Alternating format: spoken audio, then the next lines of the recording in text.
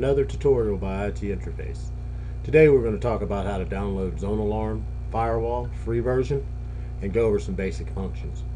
Alright, first you need to make sure you're connected to the internet, and then go ahead and open up your favorite web browser.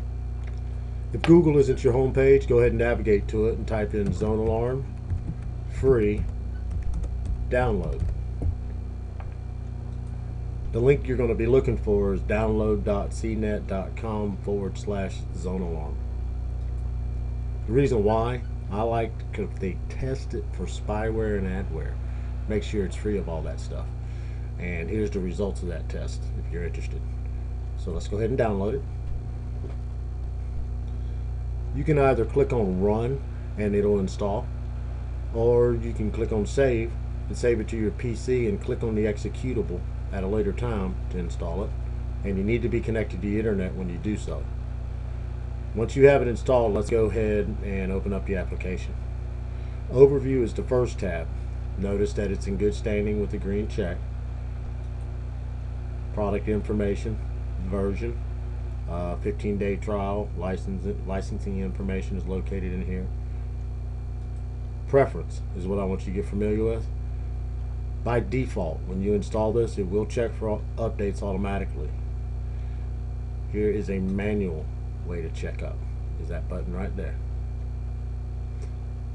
That tab, program control, you need to click on programs. Get familiar with this, because ZoneAlarm free version and paid version is a very tedious thing.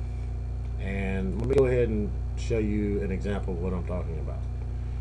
It trains you, I think, on what's connecting to your computer and what you're connecting out of your computer with.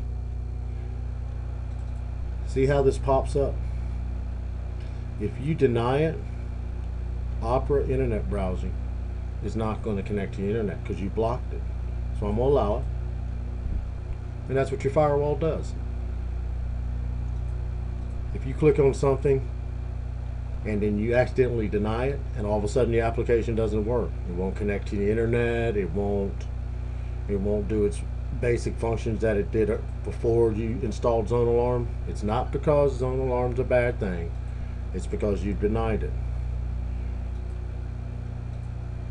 Let's go ahead and open up again, and notice in here what a denied looks like right there.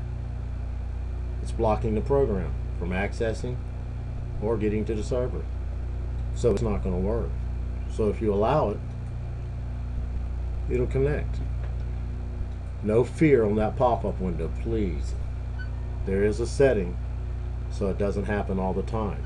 If you know that this application is going to connect to the internet and you trust it, remember the setting and allow it. You won't see it anymore. See?